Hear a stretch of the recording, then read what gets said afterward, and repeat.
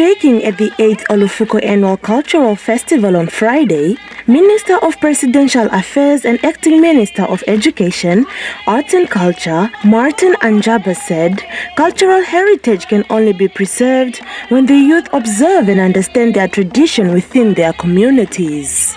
He added that the present generation shouldn't only be taught about culture and tradition, but also the promotion of cultural values that are beneficial and accepted by society.